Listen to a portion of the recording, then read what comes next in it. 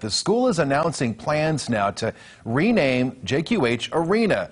David Chasanoff is here at 5 to tell us why. David?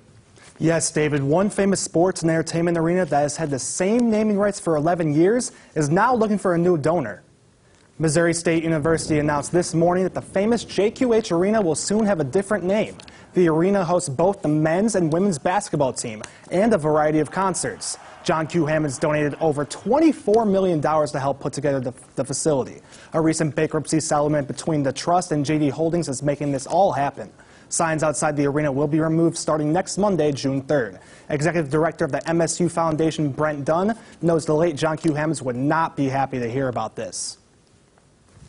It's sad because this is something Mr. Hammond would not have wanted.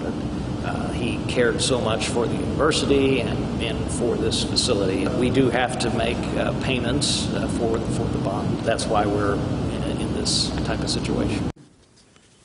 The estimated cost for removing the outdoor signs is more than $20,000. The university hopes to finish the naming process within the next year. The school stands to make several $1 million with a new name sponsor. Back to you, David.